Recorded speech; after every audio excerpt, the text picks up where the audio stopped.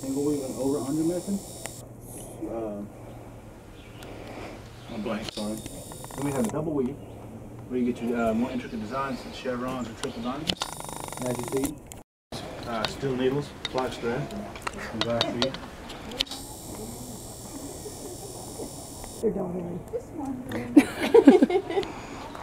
Before European contact, we would use hemp fibers to make our thread.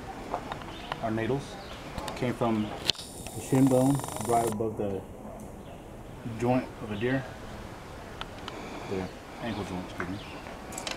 We would use seashells, corn beads, and clay beads for our beads before contact. Now this is an example of some of the first glass beads we would use. They came in a long tube and we had to size and shape them ourselves. We would use mountain bison teeth, various claws from animals, and bone as well for our beads. We also have two different styles of beadwork we would use. The first is called scroll work, as you see here. Now it would go down the side of a man's leggings or pants, or along the bottom of a woman's dress. So we found the clay. After we got the clay and got it back home, we kind of spread it out a little bit to look for the impurities, the sticks, the stones, roots, sand, anything that would make it bust in the firing process. Now after that was done, we had two methods we would use. The first is the ball method, where we would take the clay, roll it into a ball with our hands. From there, we would use our hands to make the various pottery, vases, bowls, anything. It was all done by hand. There was no spinning wheels involved. The second method is called coil method, where we take the clay, make it into a little flat disc, and then roll clay into long strands and just stack it up on top of each other. Look at that. Yeah.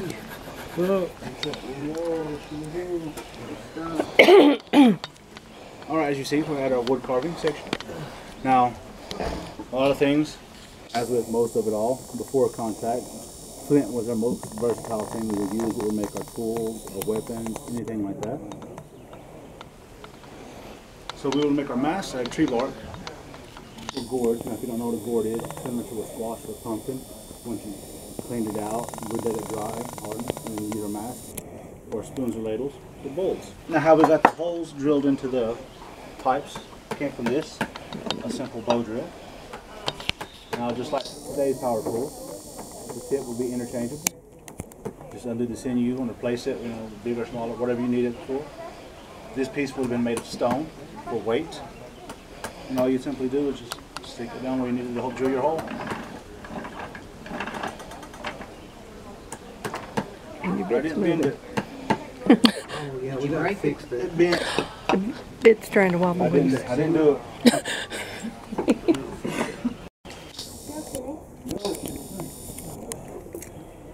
Okay, so we are at a basket weaver. As you see, this is Gabe, this is Sarah. Some of our master basket weavers. Now, as you've been hearing me talk about flint, these are some of the flint knives, examples. They're not too sharp, but they can still slash it pretty easy. Now our baskets beforehand, as I said, were made of tree bark. This is hickory bark. Oh, wow. Anyone want to take a guess how old it is? Couple hundred. None of us are that young. Old. All right. Good guess, though. What? Older than all of us. 100? It's made in the 1950s. Okay. Maybe older than me. Mine's in the 1950s. Yeah, and this isn't treated, by the way. Just if you take good care of the baskets, and they can last, and it's still durable. Now we had two types of baskets we would do. The first weave is a single weave, over-under method. Start from the bottom, work your way up. The second would be a double weave. We'd start on the inside of the basket, work our way up, bend them back down, finish on the outside bottom. Now if you look, you can see the two layers. Oh, wow. And this was used to carry water. Now if this wasn't completely waterproof, we would take pine resin or beeswax and smear it on the inside, and that made it waterproof. On the side is, I don't know if you're working on it, they're making arrowheads. So what they're doing is called flint napping. So they're taking the stone, taking another rock and chipping away at it, getting the overall size and shape. Now after that's done, they're going to take a deer antler called pressure flake. So they take it and put the edges onto it. And we mainly use flint and obsidian. Now I explained what flint was. Obsidian looks like this. Volcanic glass. Got from trade from South American tribe.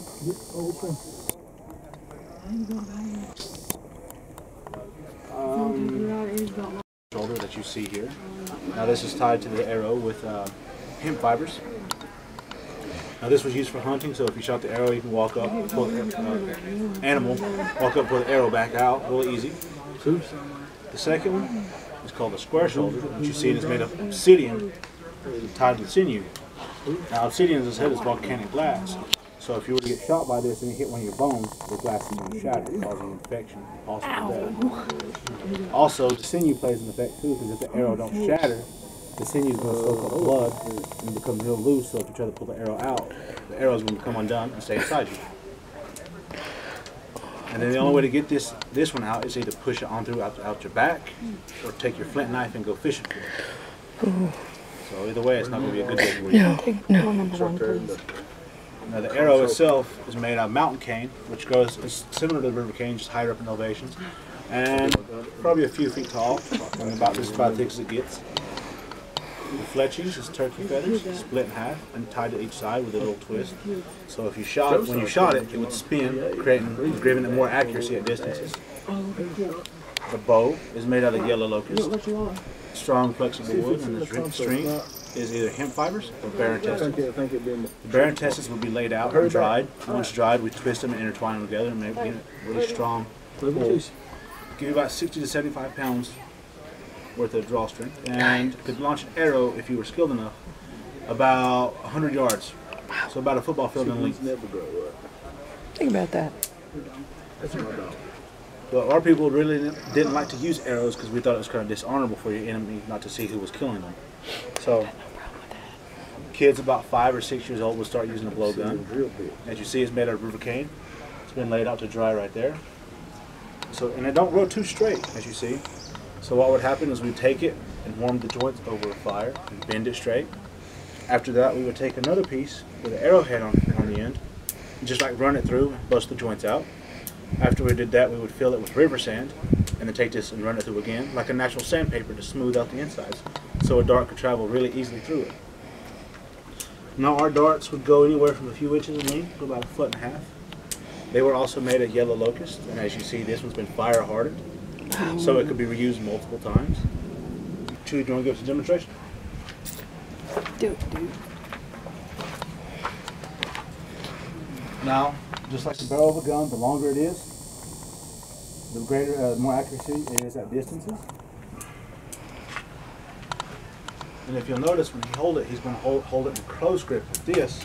It gives you better control over it, because if you hold it like this at length, your arm will get tired, start swaying, and you'll start miss your target.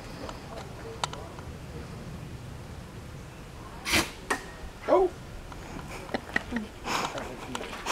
Tell me the sound of it. So as you heard, he didn't just send it flying. Okay, so yeah, I didn't do the intro, but yeah, so we're in the village now. There's Kenny. Off bird trap. There's the lovely traps there. There's the bird trap. Yeah. The bigger the trap, the bigger the prey. So we learned about the Himalayan raccoon over there. On down the way. Yeah, well, it's in the houses. One of that. The problem is There's a bird. oh, there's an actual bird. Well, a replica. An effigy of a bird. I know. The fish A fake trap. bird. A spokesmodel. Oh, I can smell, trust me. Welcome to the housing. How's your light? This is pretty good. I've actually got a low light setting if I need to, but well, at least right here it's not so bad because right here I'm in the doorway. It's not bad.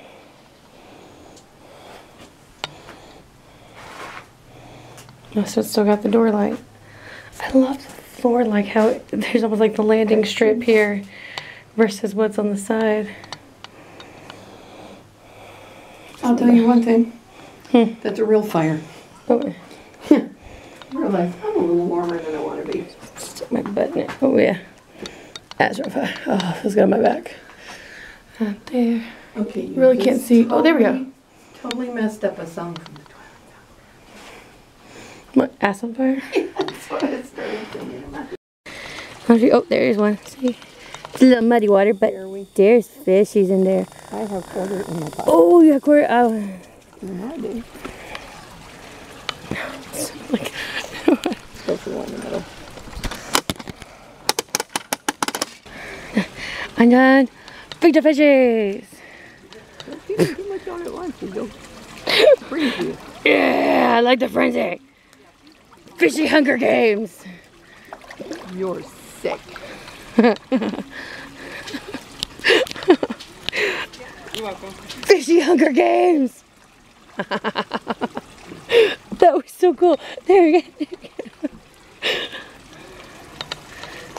You're just dropping a few, man. I just dropped everything I had. You're pretty good at this. Oh, yeah.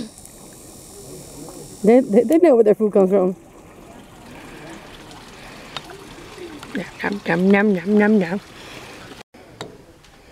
And what you see in the middle is a representation of the ash that would be accumulated over the course of burning for a year. And the 7-point star you see around it is also representative of the clan and the type of wood that the clan was responsible for bringing into the fire. All the wood from each clan would be burnt at one time to symbolize unity.